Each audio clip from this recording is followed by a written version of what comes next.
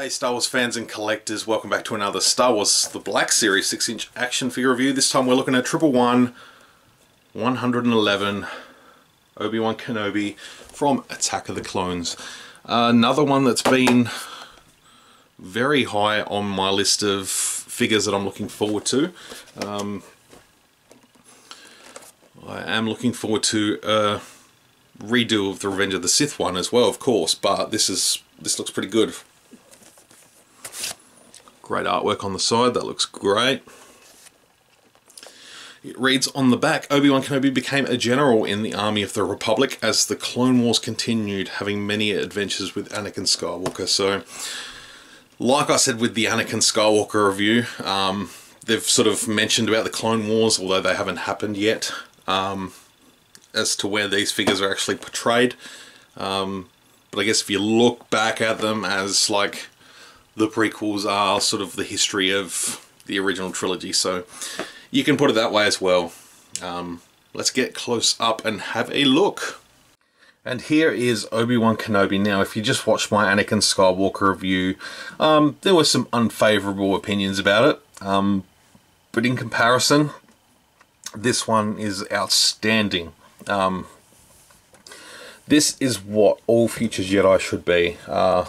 In terms of build, sculpt, tooling, all of it looks really, really good. I wasn't expecting as much with this Obi-Wan, but it looks great. We'll start with that head sculpt. The photoreal paint apps looks fantastic. He's got the sort of longer mullet hair.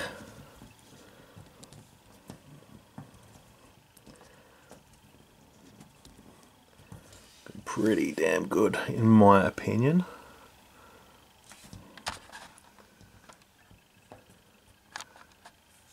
Check him out. Hello there. What a handsome devil. In terms of accessories, we do get his lightsaber. This looks nice. We've seen this one with the Phantom Menace Obi-Wan, of course being the same lightsaber. It has a peg on the side there, very small, not obtrusive at all.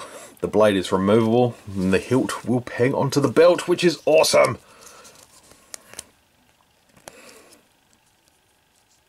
We'll start from the bottom. So we've got his boots, look good. His little still white pants, they look good too. The tunic itself is really nice. It's a nice soft plastic over the top because the articulation is really great on this figure. Plenty of room for movement. Zoom back out a little bit. There we go. So I will kick off with the articulation. So he has a ball jointed head, and he has the ball jointed neck, the new neck that they're doing now.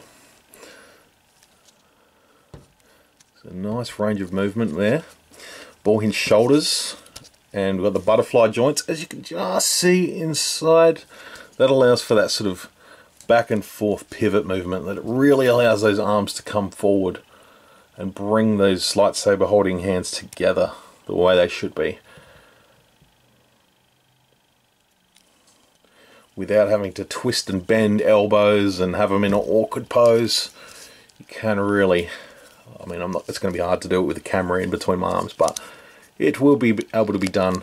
Also got a nice hinge in the shoulders. I'm using those pinless joints now, and just really nicely sculpted, so you do get that really nice angle still. Ball hinge at the wrists, and there is that slight extra piece in there that allows that little bit of movement. Not sure if it's showing there, but you get the idea. Joint at the torso, ball jointed hips, swivels at the thighs, double joints in the knees, and joints in the ankles. Now, where I mentioned Anakin needing the soft goods, this would have been an easy fix. This looks fine to me. It is a sort of slight cut in it, but it's alright. It still allows for that movement and it fills out that gap in the figure there. So that to me still looks good. So I'm really digging this Obi-Wan Kenobi Attack of the Clones figure. He's looking fantastic. And if they want to just quickly slap that Clone Commander Obi-Wan Kenobi head on this body, give it a bit of a repaint and chuck it in a Revenge of the Sith box, take my money. I'd love to hear your thoughts down in the comments below. Just chuck them on down. Hit the like button on the video and subscribe if you haven't. That would be totally awesome. Until my next video, stay tuned. Thanks for watching. May the Force be with you.